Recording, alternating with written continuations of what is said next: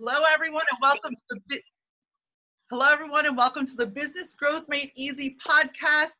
I am so honored today to have one of my favorite industry icons, the beautiful Ann Mincey. Hello, Ann, and welcome. Thank you so much. And to you and to all who are going to be watching and listening, I am so honored to still be thought of in these ways, to share our knowledge and our experiences and to look to the future together, because as my cup says, the best is yet to come.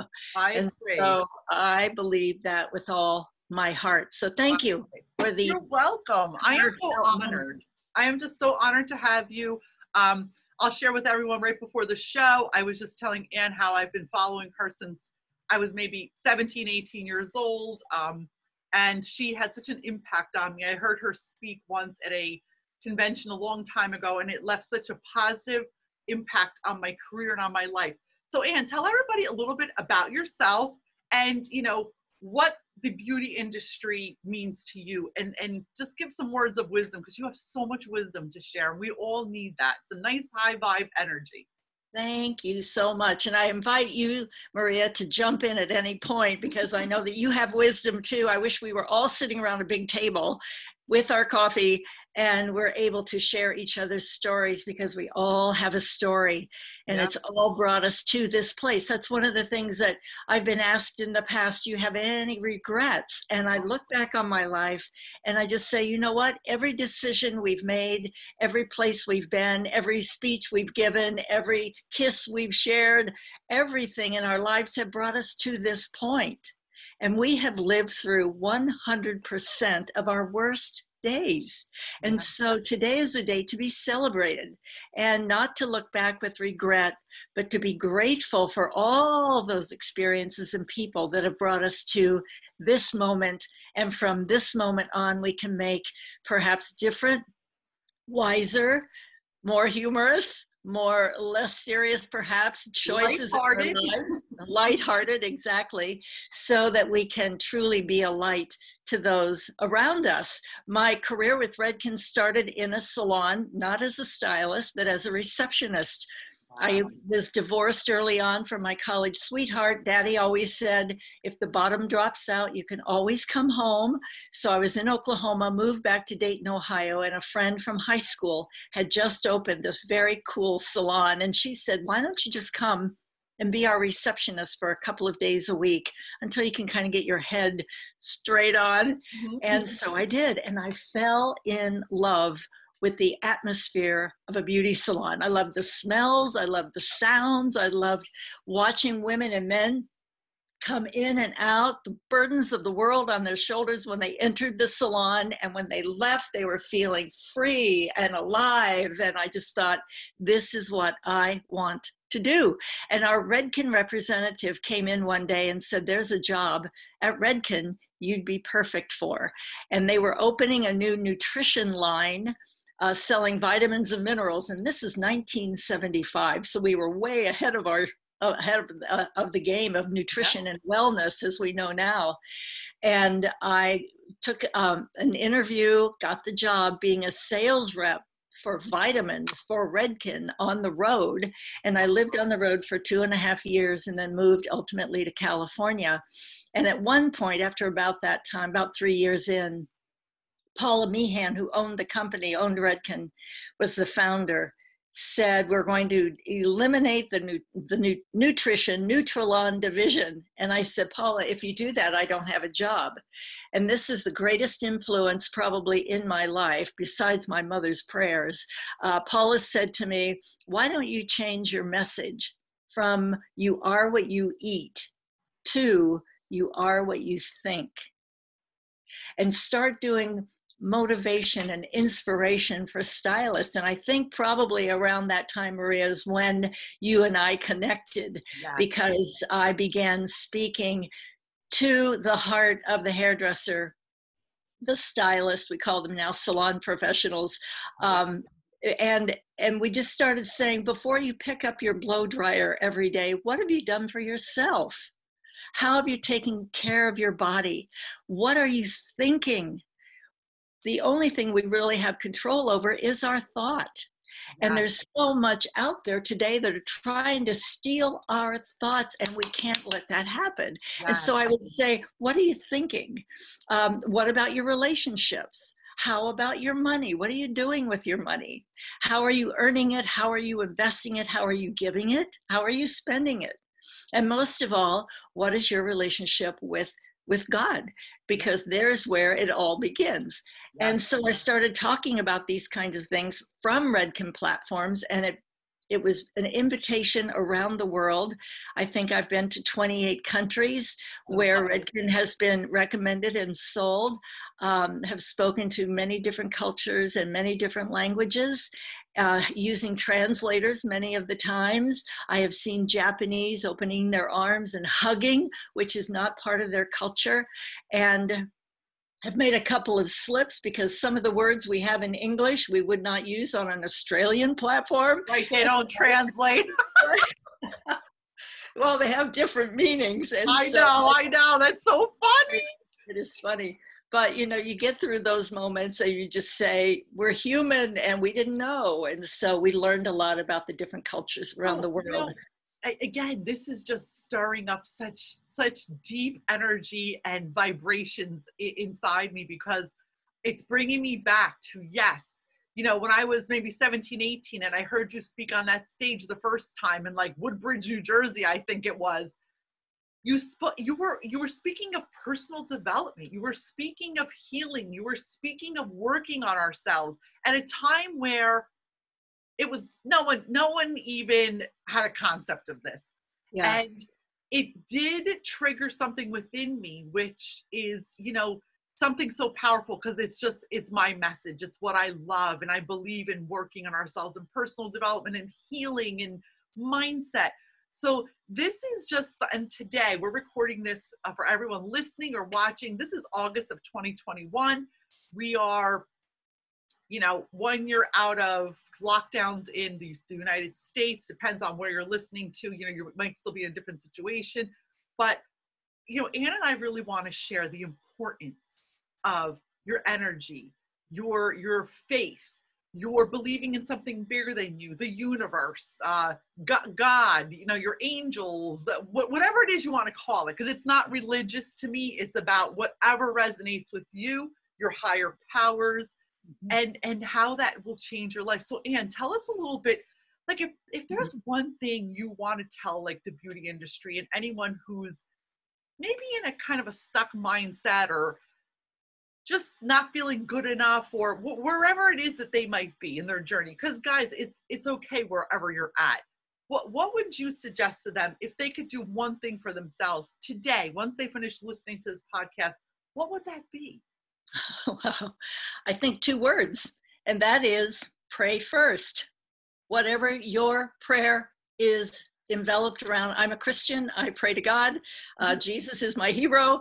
And so when I'm in a situation, whether it's going into a broadcast like this, or whether it's dealing with our family, if I don't know what to do and don't know what step to take and don't know what decision would be the right one, I just stop, pray first, and just ask, you know, what is the next direction you want for my life? And that actually happened to me in August of 2010. I was actually invited to take an early retirement from Redken, which I was happy and grateful to do. And I didn't know what I was going to do next. And now this is 11 years later. But in the middle of the night, I just felt like the spirit nudging and saying to me, if you think what you've accomplished is a big deal, you haven't seen anything yet, but I need for you to live a pure life. And, you know, I wasn't a scoundrel. I wasn't living on the edge. I thought I was living as pure a life as I knew, but I got on my knees next to my bed and I said, okay, what is pure for me? What is pure for my body? How do you want me to treat my body? How should I rest? How should I exercise? How should I eat? What should I drink? How shall I move? And so exercise and physical care of this temple that we are invited to live in became a point of my prayer. And then I ask, please take care and guard my mind so that I don't go into the dark places, so I don't get caught up in the rhythm of the world, but I get caught up in the rhythm of pure life and joy and peace and love and generosity and creativity. Help me to think those kinds of thoughts. And then what is pure for my relationships? And how can I be open to others? And how can I reveal myself to others and allow others to reveal themselves to me? How can I give and how can I receive? I think it's difficult for women to very often allow ourselves to receive and receive graciously. And then I ask, what is pure for my money? And then basically, what is pure in my relationship to you, to God? And so a month after I got on my knees and prayed that prayer, a former classmate of mine from college, whom I had seen a year before at our 40th class reunion, his wife had passed away of breast cancer, and he was at home alone at night, grieving, and he felt the nudge of, again, this spirit speaking to him, saying, you know, Max, Rebecca's not coming back. You've got to go on with your life. And he took his wedding ring off and put it on the stand next to his bed, and he said, okay, now what? And the next morning, he felt the spirit nudge saying, what about that lady that was the MC of your class reunion, which was me? And he said, Lord, I don't know anything about her. We never had a conversation in college. We didn't really know each other. But he Googled me and he found me. Redken, Vice President, Global Communications, New York City. And he was sitting in his home in a small logging town in Molalla, Oregon. And he started laughing. And he said, oh, yeah, right, Lord. You want me out here in Molalla, Oregon, to contact a vice president in New York City to have a conversation. And he wrestled with that, and he fought back and forth, and he fought those doubting feelings and thoughts that he had in his mind, the what ifs and all of that, you know, the fighting that we do. And finally, he just wrote all of this out for me, and we pushed the send button, and I got this Facebook from him, this message. And I'm sitting there reading this message from Max Jatan, and I wrote him right back. And I said, I'm an independent woman who walks alone on the planet. But I remembered the prayer that I had prayed a month before this, that I was willing to have a pure life. And here was this man Facebooking me on the prompting of what he believed was the Holy Spirit. And I wrote him and I said, I'm an independent woman who walks alone on the planet, but I sympathize with you in the loss of your wife. And if there's anything I can do for you, I'm here for you. And I pushed the send button. 9 months later, I was walking down the aisle of the church that he was a pastor of, and I became married, became a mother, and got my Medicare card all in the same year. And I've been living in Oregon as a pastor's wife and as a mother and grandmother. And it's just been a glorious path of purity. And that's really where I think all of this started. When you ask me, what would you do first when I'm faced with any situation? Just give it up, lay it down, turn it over and say, I don't know. You've got to help me. And ask your higher power for help. The promise is, yes, the promise is there. You ask and it will be heard and received. So that would be my very first piece. And then rest. Breathing it's powerful. The breath is life. And we very often, because we're living in this whirlwind of a life right now, we're breathing at about the upper third of our lung capacity. And so we're not filling our bodies with the joyful oxygen and life-giving blood that it needs. And so it's no wonder that we're thinking at just a minimum amount of space that we have to think, or we're our activities, we're trying to push our way and do so much, but our bodies need the breath.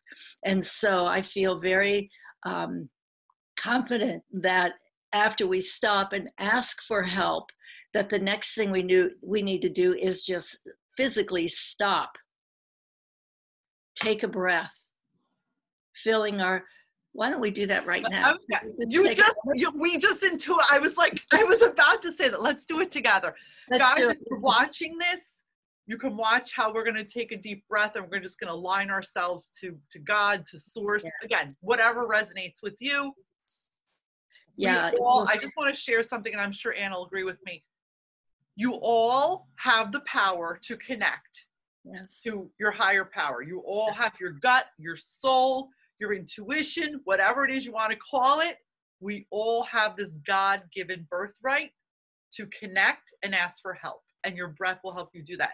If you're just listening, then just stop for a moment. If you're driving or wherever you may be, just make sure you're safe when you do this exercise. And Ann and I are going to do some breath work together. Go ahead, Ann, you lead. Wonderful. We'll just start with one simple, long, slow, deep breath.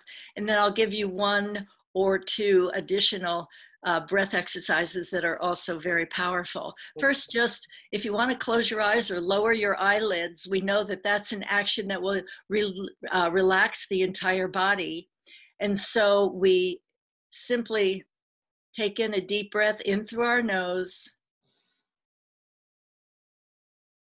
hold at the top just for a moment, and then release through your mouth as if you're blowing out a candle. Let's do that one more time. In through your nose, hold, and blow out your candle. And now here's an exercise that they actually teach to SWAT teams and military. It's the count of 4. So you count in your inhale to the count of 4, hold to the count of 4, breathe out to your count of 4, hold to the count of 4. So it's 4, 4, 4, 4. Let's do it again. Breathe in, hold, breathe out, hold. And then one more exercise that I particularly love.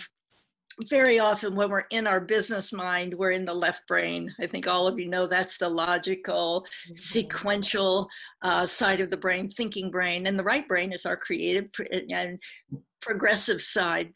And so sometimes we get too heady and sometimes we get too out there, creative or whatever. And so what we want to do is be able to have a way, a breath, to be able to balance the two sides of our brain. And so exactly, in alignment. And so this is called alternate nostril breathing. And we used to do it with our finger and thumb, but now we can just visualize doing it. So I'll need for you to close your eyes.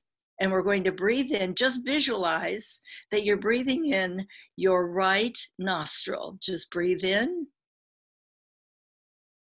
And then breathe out your left nostril. Visualize breathing in your left. Breathing out your right. Let's do 2 more rounds. Into the right. Out to the left. One more on your own, in the left and out the right.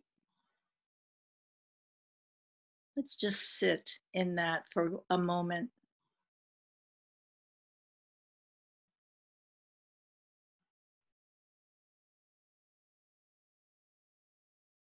If you've closed your eyes or lowered your eyelids, you can lift them now. And the beauty of this is that when we are up in the morning, the alarm goes off, we get ready to go to do our daily, whatever it is we're doing. We have family, we have concerns, we have health issues, we have financial issues. All of that is stirring up adrenaline in our system to where we're living with a chronic level of adrenaline.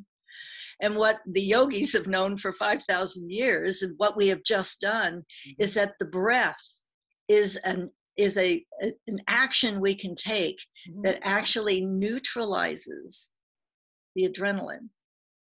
It's that fight or flight. Right. So it actually, syndrome. and again, I speak of this often, it physiologically, like this is science, okay, connected with spirit. Yes. It stops that anxiety. Yes. It realigns your energy. It realigns your body so you can step out of that fight or flight. Yes. And I believe in it because I've been practicing it for years, and I agree 150%. Great. Yeah, and I believe that in the salon, in between guests, you finish a guest, she looks great. She looks in the mirror and says, I can't believe this is my hair. I love my hair. And you go back into your break room, or if you can go outside, but just take a moment in between guests to clear your palette, to clear your screen, to clear your energy and the energy you've picked up from them. And the way you can do that is through this kind of breath work. So just one juicy, long, slow, deep breath. The 4-4-4-4, the box 4 is what we call that breath, and the alternate nostril breath will help to balance all of that out. And you come back in and you take your next guest back to your chair, and now you have a brand new environment, really, because the energy that we're spreading, they've been able to measure that it goes out 6 to 8 feet from our bodies, right? And so whatever we're feeling in our mind and heart is being felt, even though we may not say a word. So if we're troubled, everyone around us is going to feel those vibes, if you will.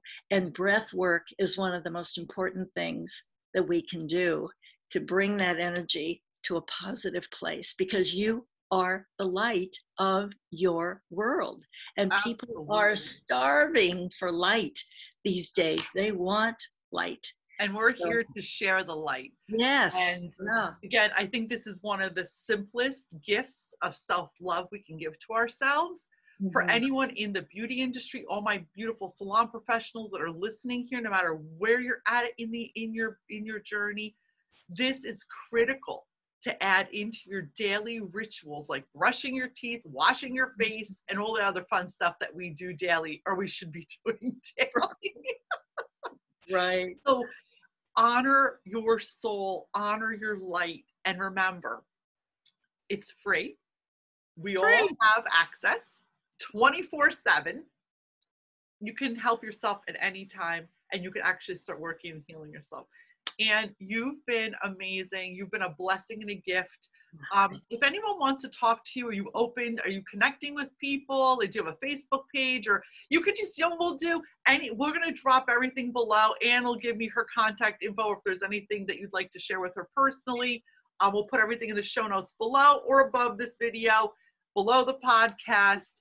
And as always, guys, remember, working on yourself, your own personal development, your connection to God, source, and your breath is huge in creating more profits with less stress, especially in the beauty industry.